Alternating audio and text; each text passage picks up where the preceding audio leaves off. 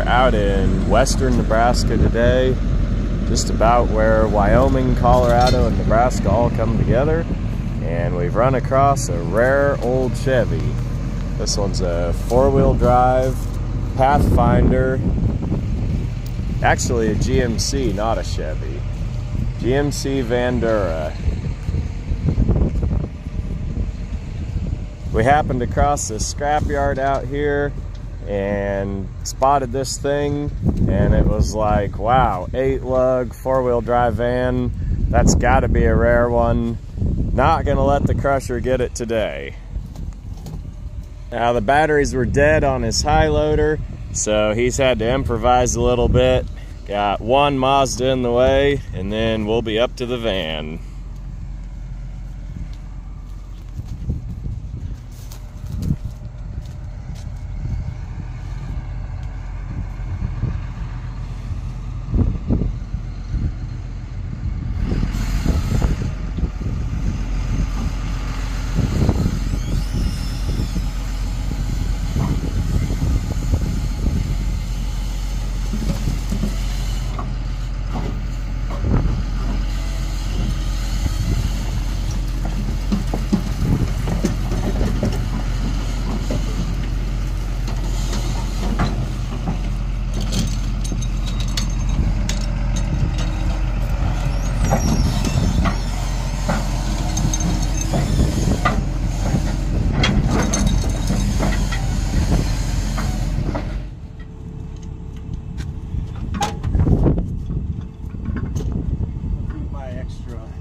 Sockets in here. Okay. Before we go there. All right.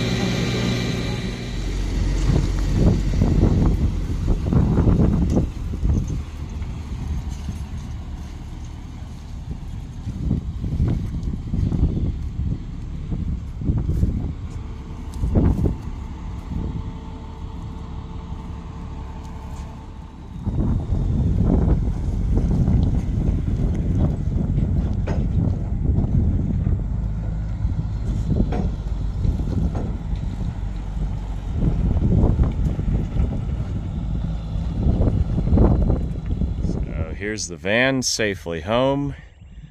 They said the guy had a plumbing business, and at certain times he'd go out in the country or go out on new installs where they didn't exactly have easy access in, and so this is the vehicle that he used for his business. The old man actually had two of these, they said, and this one was kind of the rougher or more of the parts van. But the other one, I'm not sure even where it went. They said it still ran and drove. This thing, honestly, pretty solid, and for what's here, definitely rebuildable van. I think it's workable and something that somebody could put back on the road. Of course, as you guys know, these old 70s shaggin' boogie vans are starting to make their comeback. There's a resurgence of interest in them, and body rest is the main thing. So being that far out in western Nebraska, the body on this, it's got its little rough edges here and there, but overall just a really good vehicle to start with and bring back. The guys that are into these vans, they like the early style skinny bumpers and the first issue grills, and I've got the grill for this, but they've cut it out.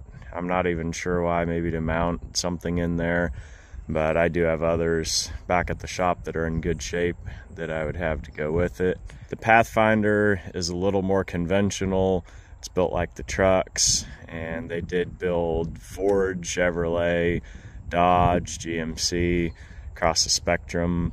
And so any of those brands were available as a Pathfinder. I've been told that there are guys that would just take parts off of vans and build them into the Pathfinder, kind of do a conversion.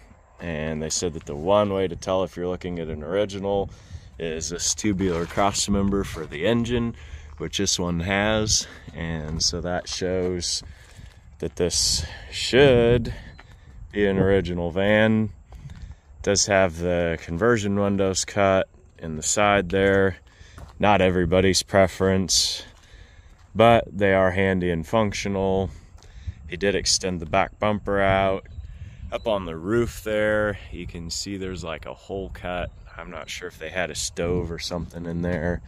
That would need to be patched. I do have a donor van, and so a lot of stuff that this van needs could come out of the other van.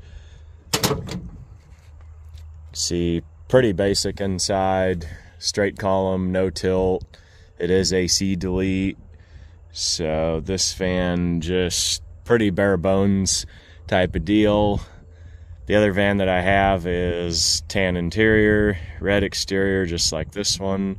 And so any pieces a guy needs, this one would have potential of harvesting off of it. See the remnants of the shag and the paneling. Of course, Joe and I go to a junkyard, and we're going to take an opportunity to strip parts off the vehicles, and this van was a convenient way of getting them home. So if anybody's interested in this, we can make it available. The engine's laying in there, and so in order to title this for us would be a little bit more of a challenge, because the engine has to be sitting in the vehicle in order for us to do the VIN inspection and file for the title. So if anybody's interested, as of the time of this video, this van is available, and I will put contact information down in the video description box and availability and all that. If it does happen to sell, I will update. So thank everybody for watching and checking out this rare piece of four-wheel drive vanning history.